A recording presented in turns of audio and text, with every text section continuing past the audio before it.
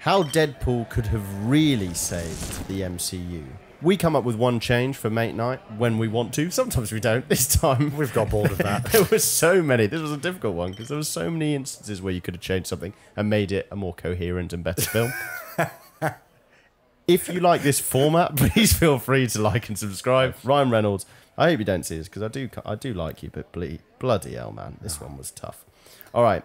So, in this alternate version, the Time Variance Authority summons Deadpool, but they withhold the crucial detail that his universe is destined to die. Okay, yeah.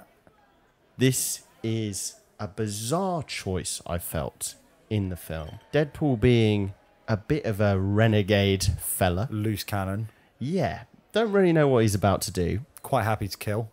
We've seen he has, killed on several occasions in a variety of, of interesting and disturbing ways. Very innocent TVA members who just turned up to do their job. Why would you tell him that his universe is about to be pruned when it seems to be unnecessary? I guess because they were going to prune it, and they wanted to give him the opportunity to leave before they pruned it. Yeah, but I think maybe it even comes down to him asking too many questions and they just blurted it out. Am I remembering that correctly? Can't remember. Whatever happens, surely this should be state secret. Top notch. Don't tell this madman who can't die that we're about to explode his universe. Yeah, so okay, just for clarity, in case anyone doesn't know, so the TVA kidnaps Deadpool. Time Variance Authority is basically taken to this weird time studio where we look at all the timelines, and it's a big old allegory, metaphor, whatever the fancy word that you remember that I don't, for how Marvel Studios is going to absorb the 21st Century Fox characters of Marvel, and they're going to can off the universe. So they're doing this because the key, what do they call it? The key person in the universe, Logan. Anchor basically. being. The anchor being is dead. And so Deadpool is needed for the MCU. Another thing that was a bit unexplored, it was more of a joke that they said something to do with him dying for Thor's benefit. Whatever. So, my change, they don't bloody tell him because basically the whole plot, he goes wild because they tell him his timeline's about to be snuffed. Who could have seen that coming? Yep, and then he goes mad, and we have that whole red herring that doesn't matter. It doesn't matter how he saves the MCU. Well, then he goes on this tirade being Marvel Jesus, which is so tongue-in-cheek around, oh, Marvel's having a bit of a shit time at the moment. Let's bring in Deadpool, the merc with the mouth, to just tell everyone why he's going to save the day. Blah, blah, blah. Ryan Reynolds, I'm fucking Ryan Reynolds. Right, okay, so impact on the storyline. Deadpool's ignorance. So, Deadpool's actions. Without the knowledge that his universe is at risk, Deadpool wouldn't go on a rampage to save it. His usual antics would be in full swing, but the sense of urgency and desperation would be missing. Instead, his focus would be on whatever they sent him out to. So that would be this what was it, the sacred timeline. They'd send him out there. These notes are rubbish. So they'd send him out to the sacred timeline. What do you reckon would happen there? Can we think of anything interesting that might have... What was he doing with Thor? Was that to do with the Avengers? Ooh, what we got? We got Thanos is dead, right? So he's not going to be... So does he hop to the timeline which no one cares about, which is current day, where no one actually knows what's going on? Or maybe we just hop him back to a more interesting point, a bit in the Infinity Saga, where we were all still invested. How could we bring Deadpool into the MCU so that it was interesting? How do we bring Deadpool back to the MCU? I'm just having a look at my notes that I made about I'll set you up to go if you've got a thought, because I'm stuck. Yeah, go on. I don't know, Freddie. What do you think, mate? I'm not sure. My answer is, what do you think, audience? Thanks for tuning in. We're a bunch of idiots. We're tired. So what we could do is we could have him involved in the Snap event. Like, we could actually just get him into the Infinity Saga rather than doing all of the stuff that no one cares about anymore. Let's actually have him where, he could be in place of Hawkeye and then you actually have a kind You have an interesting character there. An archer. Instead of Hawkeye, who is a regular man. So we could have Deadpool Merc with the mouthing all over the place, getting involved in the Thanos fight. He could die in Thor's arms. Maybe it's to do with, when Thor comes back and he's in the Infinity War, the first one, where he comes back and he tries to kill Thanos, but he doesn't strike him through the head. Instead, Thanos manages to snap everyone. Now, maybe instead there, before he snaps, Deadpool comes in, saves the day, Yep. takes off enough of the gauntlet, or maybe one of the stones somehow, Ooh. so that the snap doesn't work, but he's still able to obliterate Deadpool into smithereens. Thor swings his hammer, slices his head off, and then Deadpool dies in his arms, but he's chatting away, blabbering away the whole time. And then Endgame never happens. Endgame never happens. Marvel lose out on several $1 billion. Well done, Fred.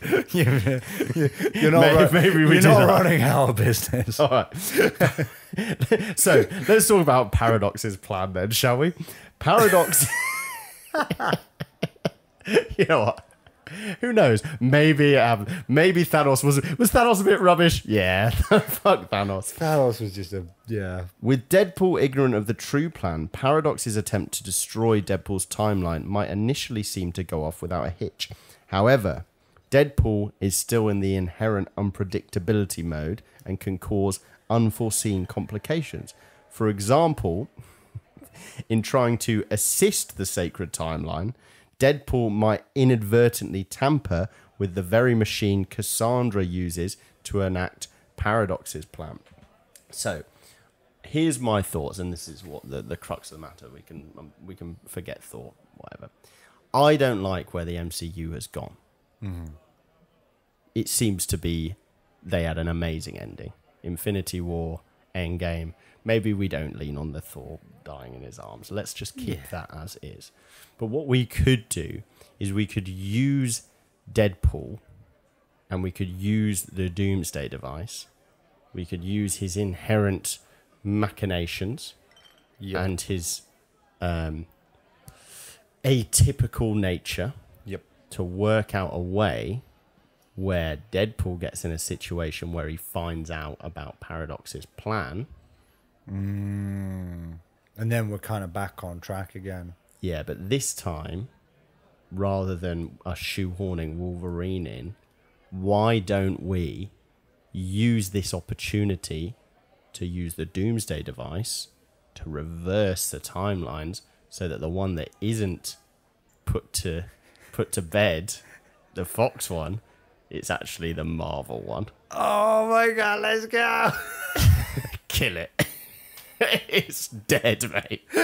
Kill it, dead. Just let the poor thing rest. Then we could have, he actually is Jesus. He is Marvel Jesus. Ooh. Because everyone wants Marvel. Marvel needs to give up. It needs to give up the ghost at this point. Like, come on. You had the best Start a whole new thing. You're ruining your own legacy. And who else to capitalize on that than the most annoying character in comic books? Yes. The only one who breaks the fourth wall, certainly routinely in the universes. I know She-Hulk does it as well, but let's be honest, the only one who we really care about is Deadpool. Yes. She-Hulk, another property of Marvel, which was rubbish by all accounts. Yes. So I'm aware of that.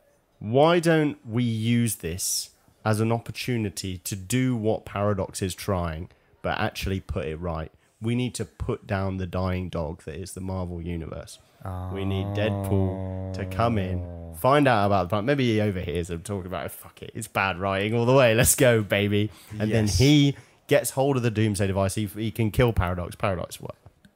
And then he's able to work his magic to actually go down and create a circuit. But this time, it butchers the sacred timeline, reverses his. Fuck it, Deadpool dies as well. Yes. We don't have to watch another one of these films. Yes. Yes. And also kill the wife and kids so that he's father to a murdered son. And also, whatever happens, Maximus's family dies as well. Max, just a little spoiler for you. Maximus's family always dies in every timeline. No matter how many timelines. Maximus's family dies in a harrowing way. So, look, I didn't like this film. And you know what? I've decided I'm struggling with Marvel these days as well. Big time, yeah. Maybe, and genuinely what it could have been used as, it would have been very ballsy, is to just say, look, we've kind of fucked up with this Phase 4 stuff. Post-Endgame, we need a reset. So let's have Deadpool come in. We're going to do no more. We promise no more multiverses. Yes. Multiverses are done. Apart from this one, we will throw all the references to multiverses, but we will actually give it some weight, because we will use him to finally terminate the sacred timeline. The sacred timeline. And it means it's still, you know, the event still happened, but now we're done and we can move on to new things. We can have new characters. Yeah. If Deadpool's dead as well, then you can have some underutilized and underexplored characters come up. You can do what they do in comic books, so every generation or two they just set a reset, because also, otherwise there's loads of ones like they haven't used that have just got untapped potential, like Channing Tatum's Jamaican Frenchman. Yeah, Gambit would be the only one who survives. Hear me now. Hear me now, you rascal. It's a French accent I'm doing. A Channing Tatum. I'm doing a bad French accent, sorry. Yeah. I really like that. I think that they tried to touch on we promise we're done sort of thing, but given how many times they have proved to us that they simply cannot let things die, it's very hard to believe them. So if Deadpool and Wolverine, there was some finality to their actions, which even Marvel couldn't try and backtrack on, that would feel very refreshing. What an opportunity it would be for them to actually start again, to have all the fun they had originally, all of that drive and ambition that it took to make the magical Infinity Saga. And now they are literally just beating the horse. Like, every single thing that comes out references the fact that there was this catastrophic world-ending event.